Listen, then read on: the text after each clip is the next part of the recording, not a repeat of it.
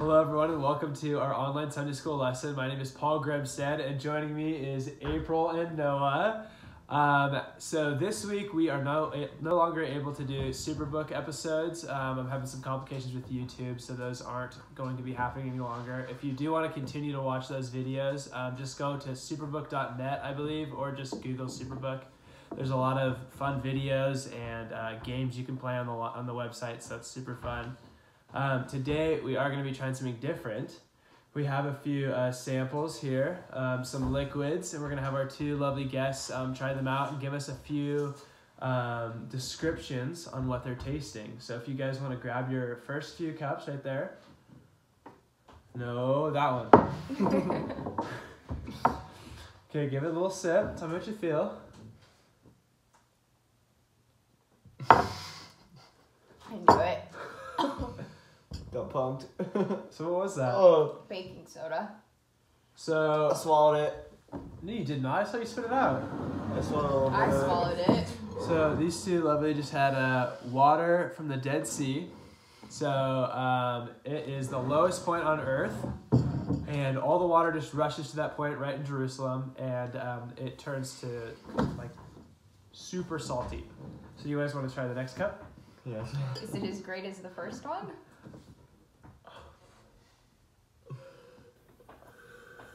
It's pretty good. All right, what are we thinking, Noah?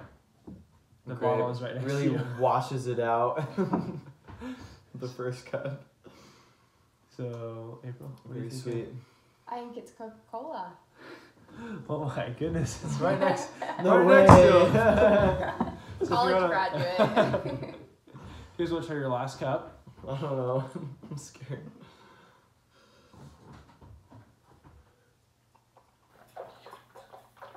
Mm-hmm. Good? Oh. What is it, Noah? I believe it's water. Mm-hmm. I think. I agree. Great. Excellent. Well, thank you for joining me, April and Noah. Thank you for having me. So I hope you liked our little experiment about soda and water and that Dead Sea water.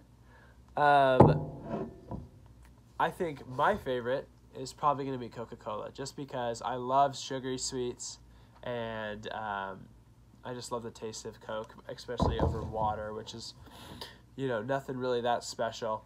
But if I'm dehydrated and really needing some to quench my thirst, soda is actually going to make me dehydrated. So the more soda I drink, the more thirsty I'll become. And unlike water, where obviously that's going to quench my thirst and I'm going to feel a lot better, the Bible actually talks a lot about thirst and water. Today I'm going to be reading from John 4, verse 13. So Jesus said to her, "Everyone who drinks this water will be thirsty again, but whoever drinks the water that I give him will never thirst again. And that water that I give will become in him a spring of water welling up to eternal life." So, that's really important to remember. It's super true about life too. So, if I choose a path that isn't God, no matter how eye-catching it is, or sweet, or passionate I am about it, it will never fulfill me. We have this giant God-sized hole in our heart that can only be fulfilled by God. There's a lot of times we run to stuff like this. Like for me, it was sports. I really wanted to be good in sports so people would see me. And I thought that would really bring me pride and joy and happiness, being better than others. But the only thing it did was it made me wanting more and more and more, until I would break my bones and I was hurting my muscles and back because I was lifting so much and exercising so much, and I was just worn down. Sports could never satisfy me, could never really make me happy. The only thing that can really make you happy, and the only thing that really quenches your thirst for joy, is God, and is this water, this everlasting water. So I don't know, whatever it is for you, but God is the only path that will satisfy you. Every other path is going to lead you astray and lead you wanting more, and you'll never find enough. So I think it's just a really important message to remember, and ways we can continue to try and get this everlasting water. is prayer, reading your Bibles, just talking to God, learning more about God from others, and then sharing that word too, sharing God's love. So I just pray and hope that you can continue to share God's love and continue to learn about him throughout your week, especially in quarantine. I know a lot of us have a lot more free time, so this is a great time to just really dive into the word and prayer a lot more.